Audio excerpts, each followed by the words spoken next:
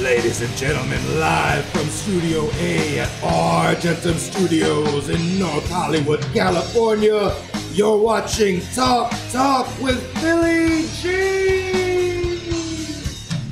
Hey now, what's up everybody? Talk with PhillyG family. This is Talk with PhillyG, and I'm PhillyG. And today we are so lucky and so proud to have Terri Garber here. How are you? Very Welcome. much. I'm great. Thanks yes, very let's much. get her on camera because no one wants to see me. We just want to see beauty, right? You're so sweet and charming. No, I'm not. But thank you for coming. Sure, it's my pleasure. Absolutely. Yes, and let me thank Cheryl Jackson from Jackson Entertainment. They are a management company, not an agency. Correct. Yes. And you got that right. Oh, for sure. And thank you very much, Cheryl. We'll see her hopefully soon. She'll be coming by. Wow. You look great.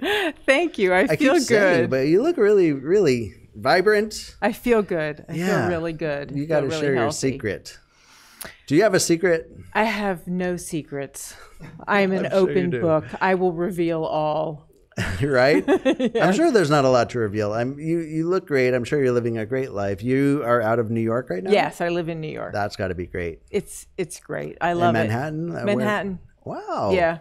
You're really doing it. I've lived there on and off for 20-something years. Yes. So it's great. I love the subway system. I don't have to drive. Yes. I don't drive. Right. So it's great. And you're living with your husband? I am with my husband. Who is your teacher? Well, no, this is kind of an interesting story. Okay, yeah. He was my high school drama teacher. Okay. And we got engaged when I graduated. And I went to Boston University, and he went to Memphis to get his master's, and we decided that I would move to Memphis. So I moved to Memphis, and I went, oh my God, I'm in Memphis, and I'm getting married, and I was not ready. I was 17 or 18 at the time. So I left, and I moved to New York. What kind of left? I left him in Memphis. Did you just go running away? I went running. And we didn't talk for 35 years. And then I was going to go back to Miami to help take care of my parents for a couple of years, and asked if anybody knew someone who taught at the University of Miami because I wanted to teach there. And they said, well, it's a small world, but Bill Raudebush is teaching there. And I said, well, 35 years, I will write that email. It's been a long time. And would you introduce me to the head of the theater department? I'd love to have dinner. And when he said yes to both. When I walked outside the door for him to pick me up for dinner, I turned and I looked at him and I was like, that's who I'm supposed to be with. That's it. Oh, you knew? I knew. And that was it. We were married probably 6 months later or 8 months later. Wow. So was it kind of like you never, it's just... No, life went on for me. I got married. I have a child who's 33 and on Broadway. Yes. And I had a full life, and it's just really interesting that the person who I wanted to start my life with is the person who I'm going to end my life with, so it's really great. Yeah. So you started in Florida. Yes. Miami. Yes. How's Miami? Miami is cool. Yeah. Miami, I was just there. I mean, Miami is hopping and happening and fun, and the beach is gorgeous. It's water consistent. Is it's not like up and down. Miami is Miami. Miami's Miami. The drivers suck. But other than that, it's a great place. Yeah. Yeah. My experience with Florida is generally Orlando. Uh-huh. Sorry. Do you go to Disney World? Is that where you go? Well, so we have clients here like Universal Studios and Disney and stuff like that. So we go over there. We're an organized labor company, right? Teamsters. And so we'll have conventions out there sometimes. And so, unfortunately, I only get to see like Orlando every time. And what is Orlando like? Well, not really. There's not happening like Miami, no, right? No, it's sparse. There's driving in between. There's a bunch of trees and hot, and it's not really all that exciting. So I need to go to Miami, it sounds like. Oh my God, it's great. Right? It is great. Restaurants, really interesting.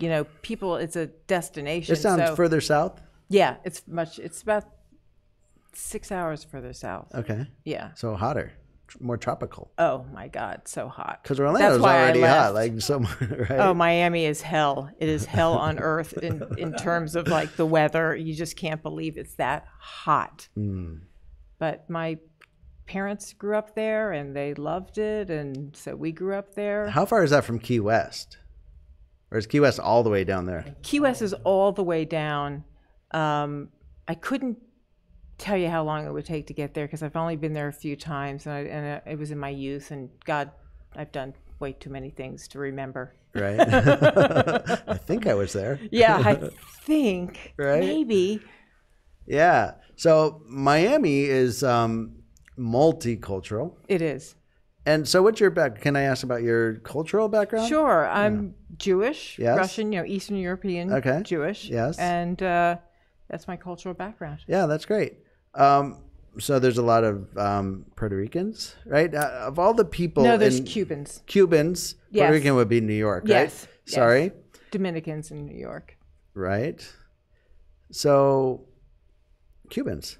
Yeah, a lot In of the Cubans, news right and it's now. Great. I mean, they really brought up culture and great food, great Yes. dining, stuff like that. They're really a great addition to Florida. Right. How do you feel about like diversity and having inclusiveness, and does it add to the soup that is America, or do we need it more pure? No, I don't think we need it more pure. I set you up on that. That was Yeah, an easy you did. one. That was a good one. No, we don't need it more pure. I love diversity, inclusion. Absolutely. I believe, what the Statue of Liberty said, which is, give us your tired and your poor. And I believe that. Sure. The huddled masses. Yearning Come to on be down. free. Yes. Yeah, that's great. So here, look, the rest of the gang, come on in. Hey. We are recording live, but we are talking now about Miami, Florida, and diversity. So when you were younger, you grew up there, and then how did your dad was a lawyer? My dad was a lawyer, and he became a federal judge. Ooh. And so that's what he did for 25 years. He just passed away about 6 weeks ago. Oh, I'm sorry to hear that. Thank you. Yeah. So how did that translate to acting? I have no idea where I got the acting bug or who I got it from. One day I heard a recording that my father said, listen to this. And it was someone singing, and I thought it was Frank Sinatra, and it was him. And I was shocked. I was like, my God, you've got this gorgeous voice. I've never heard this before. Yeah. And I started out as musical theater actress. Okay. And I started out in Miami at the Coconut Grove Playhouse, which became Players State Theater. I was one of the youngest members of their company. And that's how I started, was in theater. What did you do any big plays like everyone would know? Cyrano de Bergerac was one of them. I can't remember the other ones I did. It's off the top of my head. I can't remember. I love theater. I mean, it's such a great experience. We talk about it because on our show, on Talk with PhillyG, right? We have theatrical actors, we have musicians. Yeah. You could have commercial actors, models, like so many different things. I think theatrical acting has like a special place in the entertainment realm where, I said this before, it gets kind of like a weird rap because people are like, I'm going back to the theater to kind of get my chops up or something like that. Like, it's something you go back to. And it's like, what? Come on now. Or you stay with it, or Right. but a lot of people do go back to it. There's something about doing something in front of a live audience. Yes. You get that immediate response. Yes. It helps with your timing with what you're doing on stage. It's the camaraderie of the people that you're working with. There's something really great about theater. Yeah. But it's not the end all, of everything. There's film and television that I love as well. Which, so you transitioned, of course, Yes. right? Yes, and I did. So you went from, I guess, smaller roles in Miami in theater, and then what happened? And then I moved to New York, and I went with a modeling agency, and it was a top modeling agency, and within the modeling agency, they had a theatrical department, and that's what I was interested in. So I went with the agent there, and I sort of fell into great situations, May I auditions. ask what the agency was? Zoli. Zoli. Zoli Modeling Agency, which is no longer because he died. But I fell into great, like a friend of mine would say, hey, I'm going to audition for ordinary people. You want to come with me? And I was like, absolutely, I'm coming with you. And we went to Robert Redford's offices and, you know, auditioned, and I got a call back for it, and I had to read for him, which was so freaky and so scary.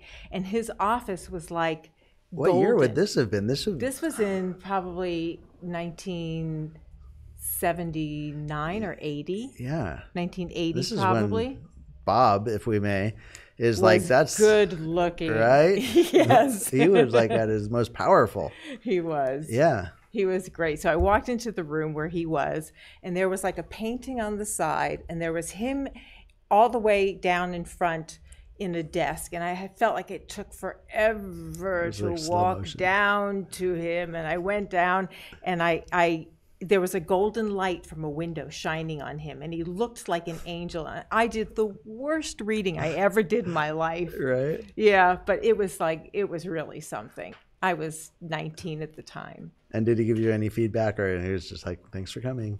It was a thanks for coming. Yeah. It wasn't any great feedback. It was just thank you very much. Yeah. Shake of the hand. Yeah. Yeah.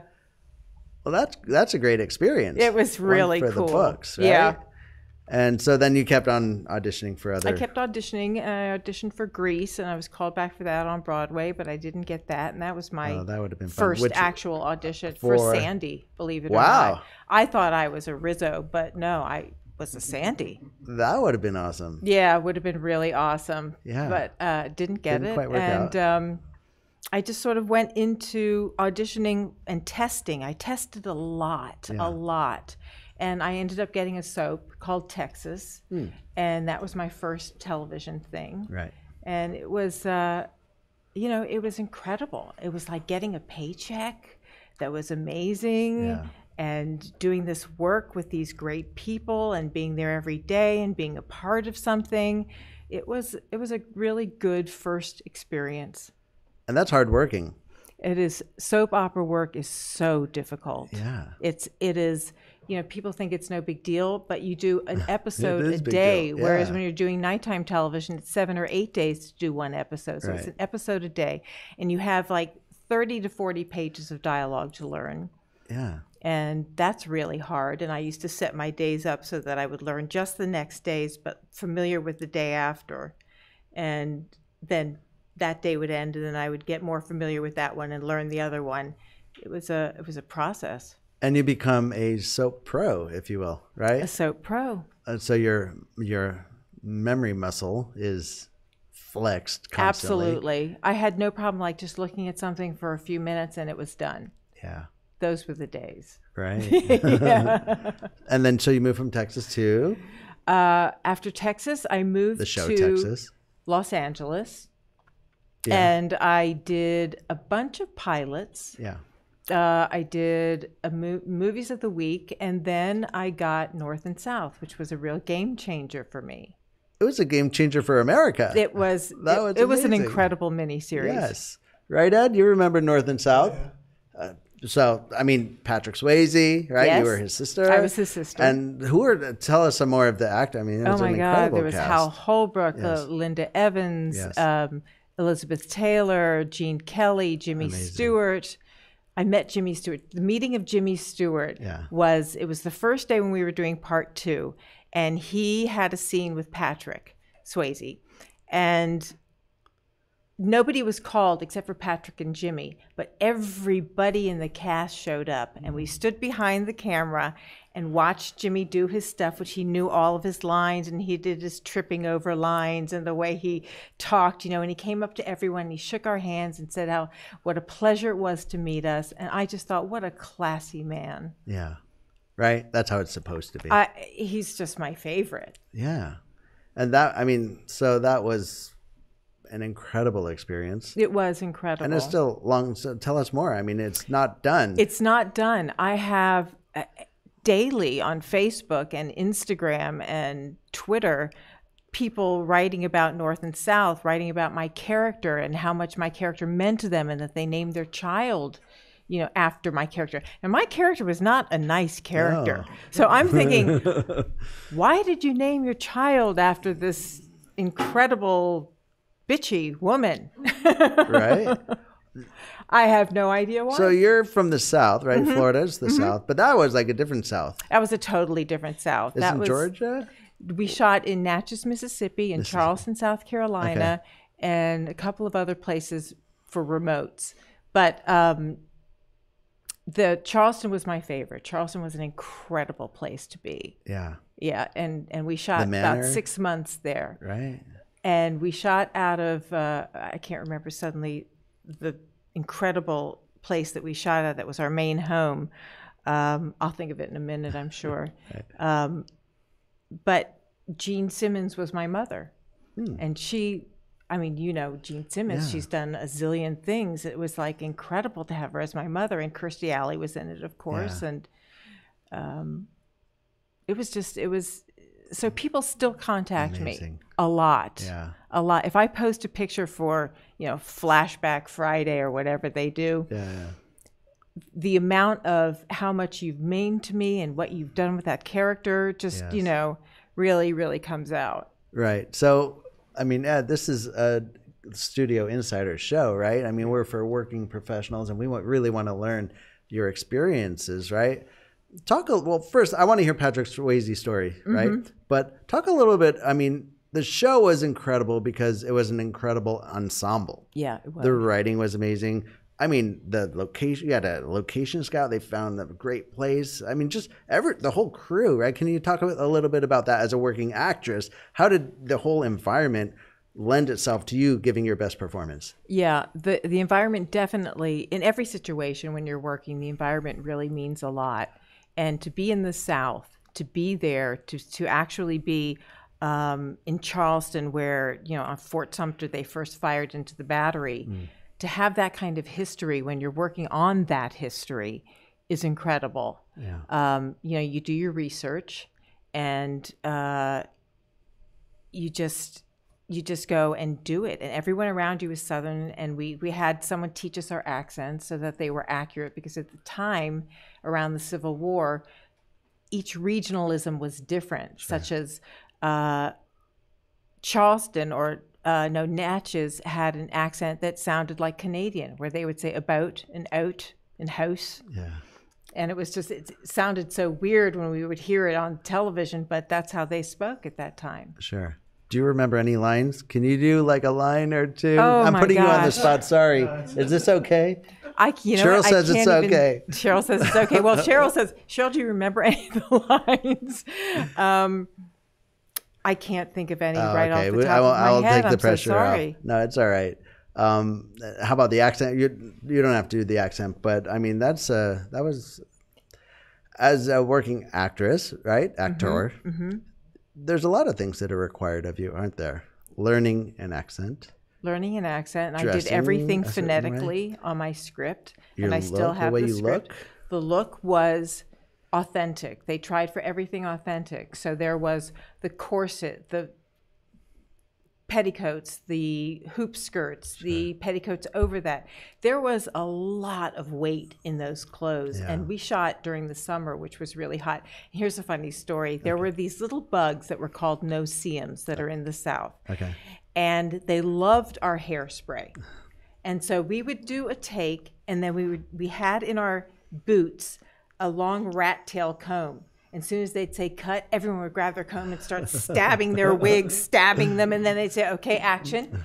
And you go right back to doing what you were doing. But they bit and they really hurt your head. Oh, no. Yeah. So there was costumes, there's location, there's learning your lines, there's getting chemistry with the people that you're working with. Sure.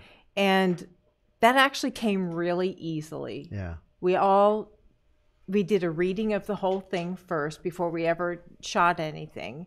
And people just gravitated towards each other. And we knew that we were in for something really big, but we didn't know that it would be as big and as meaningful as it really was. Am I right that it was ABC?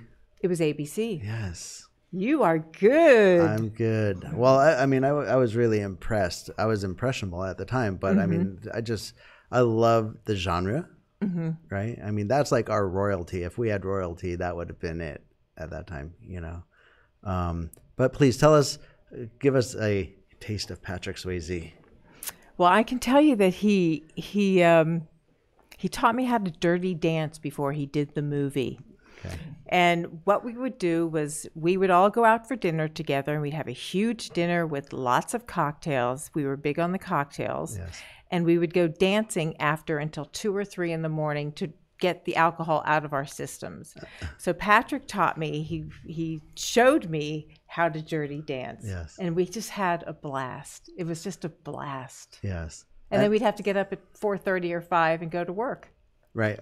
He was a very generous actor, wouldn't you say? He was always about what would make something better, what would make the scene better, Right. what, he would talk to me about my character, although it was his choices for my character and not mine, but we would discuss them, and he was a very generous, very giving man. He was incredibly kind. We had a lot of fun. We just had fun. It was all about fun. And I think it really came through. That's why people really related to it, right? And Yes. we could talk about North and South all day. We're not going to, though. Let's move on. Okay. Right? So General Hospital. Dynasty was the next thing that I did. Okay, go ahead. I went after, I was pregnant with my daughter when North and South aired. And when it was finished, and then I had my daughter, I said, you know what? Find out if Dynasty would be interested in having me on. Yeah. And they absolutely said yes, and wrote a part. And I started on Dynasty. So on the heels of North and South, yes, they said, okay, of course we'd like you. Yeah. So I was very fortunate to have that situation. And you knew Linda, right? Well, I didn't work with her. She was there, but I didn't work with her. So she didn't vouch for you or anything? No. Nobody vouched. It wasn't required. They didn't need to at that point. It was very lucky. Yeah. That's great. And so how long was your run on Dynasty? 2 years. And then I decided that it was time to move on. It was a sticky situation because the people who were the original OGs on there were paid special attention to. And when you were newer, you were not. And I was so young that it annoyed me, really annoyed me. So I moved on from Dynasty. Yeah, you couldn't just let that pass. No, there were difficult times, difficult times. I get it. So you moved on and you went to? After Dynasty, I think I went to either Santa Barbara or General Hospital. Yeah. I mean, I did Quantum Leap, which was one of my favorite shows. Yes. Oh my gosh. Scott was phenomenal. And I got to kiss him a lot in the show. So it was really fun. Yeah. Oh, yeah. Mr. Bakula, right? Mr. Bakula. Yes, Bakula. He was terrific. He was just great. He called me at the end of that season. Yeah. And out of the blue and said, I think you should put yourself in for an Emmy Award. And I was just so touched that someone would take the time to do that. Someone who was as busy as he was to call me up and to say that. And that was really, I was just shocked. That was so nice. Yes. I had that happen twice. Gary Cole with Midnight Caller also called me at the end of the season and said, I think you need to put yourself in for an Emmy. It's quite an honor. It was quite an honor. You've been very lucky. You've had quite a nice career of working with like some of the best. Some great people. Right? Yeah, absolutely the best. I've been so fortunate. I'm so filled with gratitude for it. Yes. Charmed life. Yeah. General Hospital, were you pre or post Luke and Laura? I was post Luke and Laura. I was. Thank you for laughing. Tony Geary decided that he wanted to play a character called Bill, which was Luke's uncle. Okay. And he was a very dark and nasty character. Yeah. And because they were on the run. They were on the run, but this was way after. This was like 1994 or something. Oh, okay. And so my character came in as a blind woman who he takes to General Hospital to get her eyesight back. And they actually did the reveal with like the gauze in front of the thing, and you see a little bit more light and a little bit more light, and then you actually see, you know. Yeah, so it's blurry. It was so funny, and then I blink, and then I can see again, and it was miraculous, and I didn't need my cane. Whoops, didn't need my cane anymore, and off it went. And that was about a year. They decided they didn't like this character, Bill. And my character was really wonderful. Her name was Victoria, and she was terrific. And so they didn't like the character, Bill. And so I went on to do North and South 3 after that. Yeah. That's awesome. Yeah. I mean, look, it just goes and goes and goes. It just didn't stop. There was it was a great time. Amazing. So As the World Turns, right? Right. As the World Turns. That was in the last bit of, that was like up to 2010. Yeah. So it was about 5 years on and off in a great character that I loved. She was an alcoholic con artist, and those are my favorite kinds of things to do. Yeah, you get to be so, it allows you a lot of room to work, to bring your own interpretation into the role.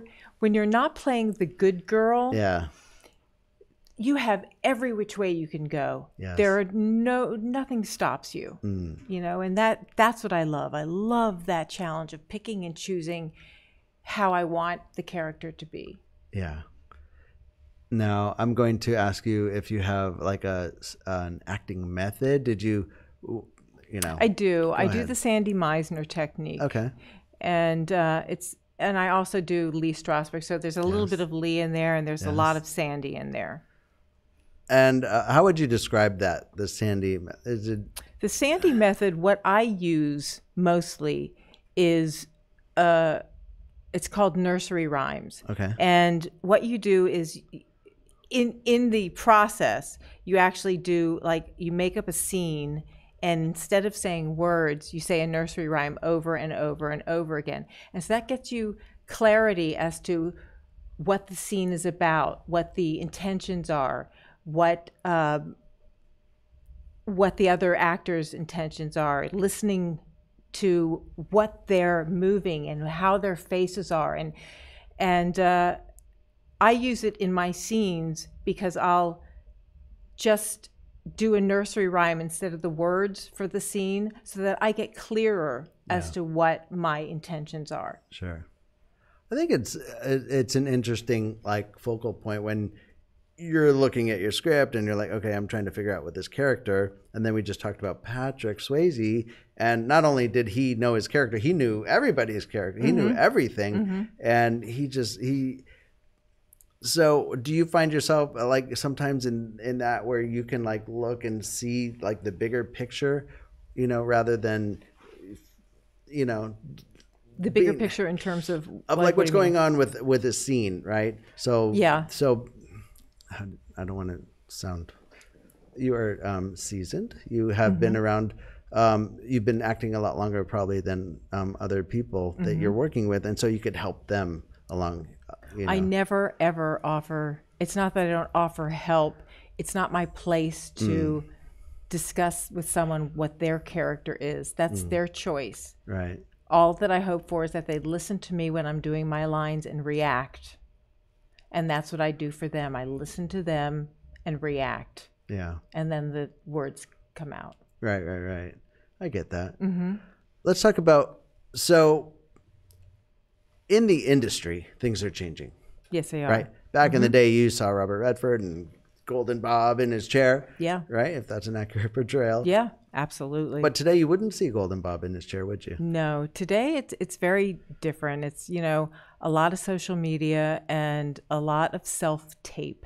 So what that means is that you go somewhere or you have capability yourself of taping a scene yourself and sending it in to the casting Where might director. you go for a place like that? Like Argentum Studios, perhaps? Argentum Studios, I believe. We are here at Argentum Yes. Studios in Studio A. In Studio A. Right That's where you can behind do a me- behind self-tape me right is a back there. self-tape. Sorry. Go ahead. So you self-tape and you send it into the casting director. And that, you know, for them it's easier. For us, it's harder because you feed off of what's in the room. You get an energy for what's in the room. Yeah. You know, you can get feedback from a director when you're in the room, or the producer, or someone, the casting director. The casting director is usually sitting there reading, so she's not giving any notes or anything. So I miss that tremendously, because it really, really helps you, I feel.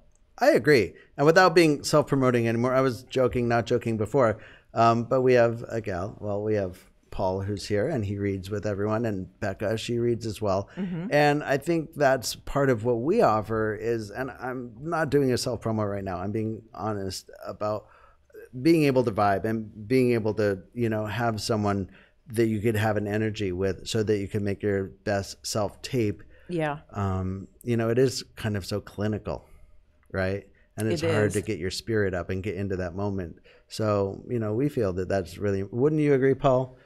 We do the work here. Yeah. Yeah. Right. So there we are. Also, it's pilot season. Yes.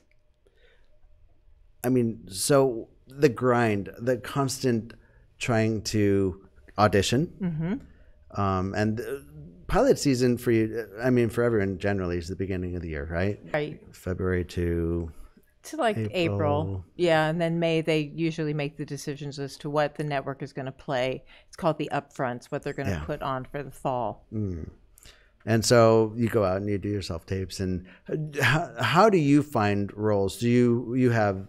I have a manager and an agent, right? Cheryl Jackson, who are not the same, or is she the same? Two different. No, I have two different. I have an agent, which is Littman Talent Group, and then I have Jackson Entertainment Management. She should be called Super Cheryl. Super Cheryl, that's a good Everyone one. that I speak to, they always say she's so awesome, and you sing her praises as well. Absolutely. And so you really need to align yourself with a management company, a great agent. For people who are coming up, that's a tough thing to get. Is I don't know how they do it now to get an agent, but there used to be, you know, classes where you put on scenes and agents would come to the scenes and they would see them, and if they saw someone that they thought was interesting, they would call them in and meet with them.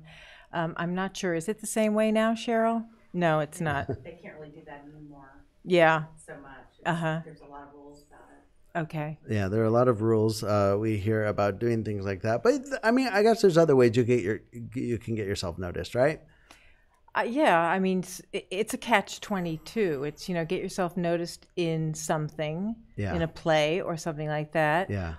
And how do you get the play without an agent? The chicken and the egg. Yes, right? exactly. Well, I think with technology, and I will just say we're going to go a little bit over on this because we don't get Terry very often. In fact, never before. So thank you. If you don't mind sticking around a little bit more. Not at all. Yeah, I think there's, with technology and YouTube and Instagram and like all the social media, there's a lot of opportunities to be creative. And I don't think there are rules, but there aren't rules, right? You can go out of the box if you're able to. Definitely. And really do something creative and get yourself noticed that way. If you write your own content. And perform that and get that on YouTube and get that out there somehow or another. Get it to go viral if you can. Yeah. You know, that's a great way. Yeah. I mean, well, so you said there's a group of people who follow the North and South. Yes. You know, the whole reenactors, people. I mean, the reenactors are incredible. So if you were really an aficionado, you could start your own podcast about North and South, and you could be like the aficionado, and you could just, I mean, you could, right? Absolutely. You could be a Star Trekkie. You could be a Trekkie and do it. I mean, there's so many things. There's no rules. It's just just find whatever's important and sincere to you, and then share it with everyone. Wouldn't you say right? That Yeah, true? Absolutely. Yeah. I mean, how did you start your show? They made me. Was it? They made you. They twisted your arm. We started. I won't go into.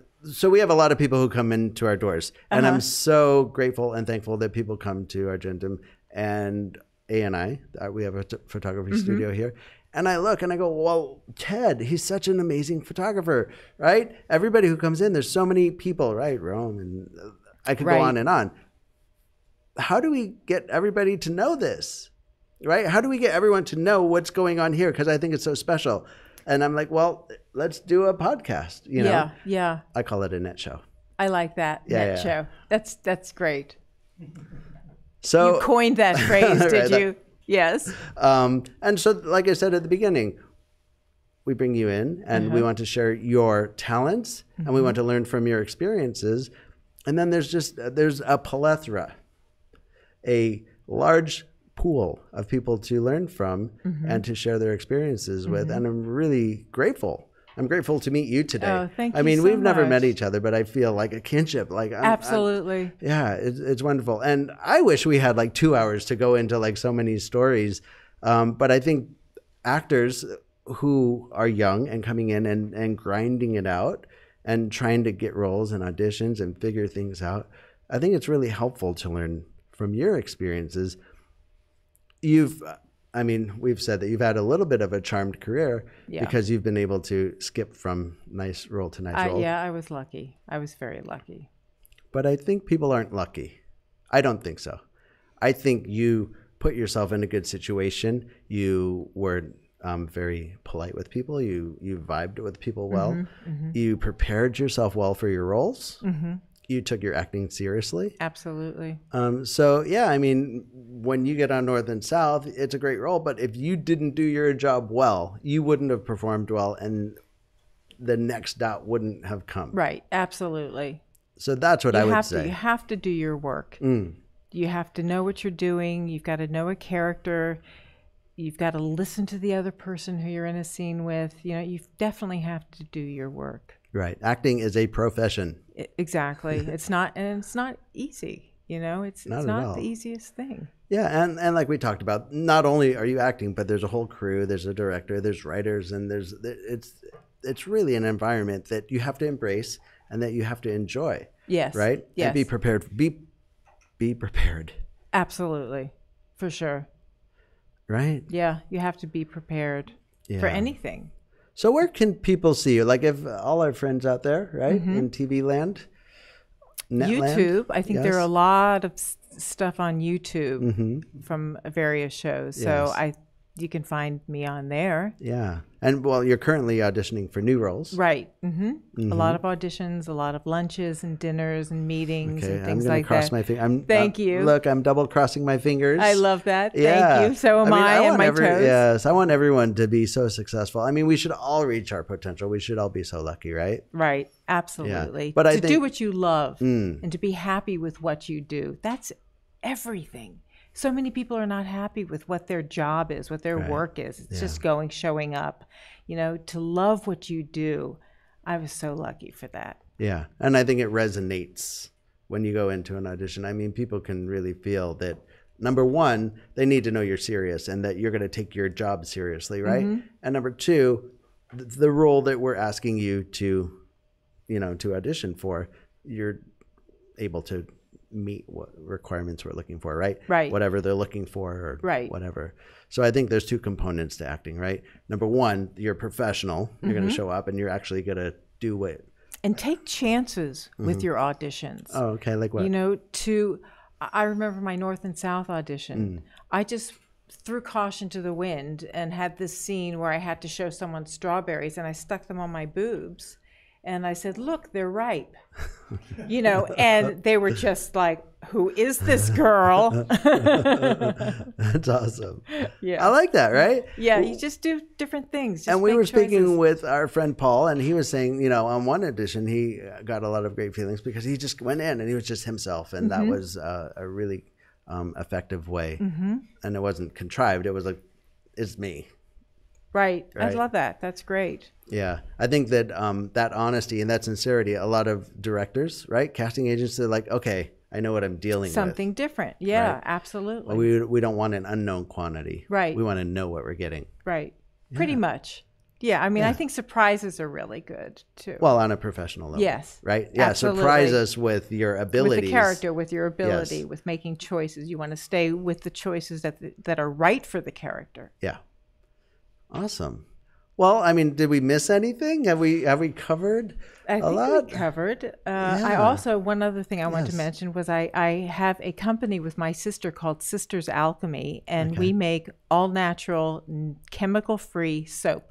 Tell them. Look, tell them. Tell the camera people. Tell them out there. So look here. Here's the camera. sistersalchemy.com. You go there. We have a bunch of soap that's all natural, no chemicals, great ingredients like cocoa butter and shea butter and coconut oil and olive oil, and the scents. I usually develop the scents because I just have a nose for it for whatever reason, and they're really interesting scents in the soaps, and that's our company. And where can we find it? Go online to sistersalchemy.com. Sisters Alchemy is one word. Okay. That's great. I recommend, look at me, here I am.